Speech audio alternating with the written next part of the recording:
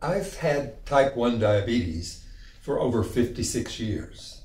Diabetes is incurable and impossible to prevent, improve, or get rid of, so it's illogical to focus the rest of our lives on treating our diabetes.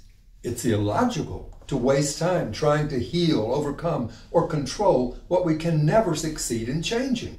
Logically, we ought to treat only what we can successfully fix or make normal again.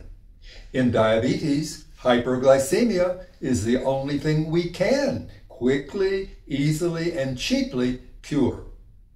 As everybody knows, the word diabetes is used as the everyday term for abnormally high levels of blood glucose. So, logical and effective treatment and self-treatment of diabetes should simply replace hyperglycemia, which is an abnormal sign of disease, with normal, healthy glucose values. Sticking with this logical self-treatment plan rapidly generates normal, non-diabetic blood sugar results.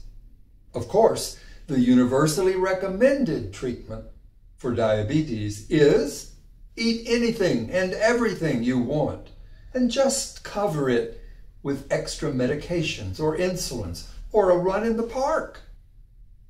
This generic treatment advice is illogical because it in no way promotes body health. It does not produce safe, predictable, or normal glucose values. On the contrary, this universal treatment increases the degree of sickness of the person with diabetes, rather than improving her or his physical or mental health. Another lack of good, logical treatment for diabetes.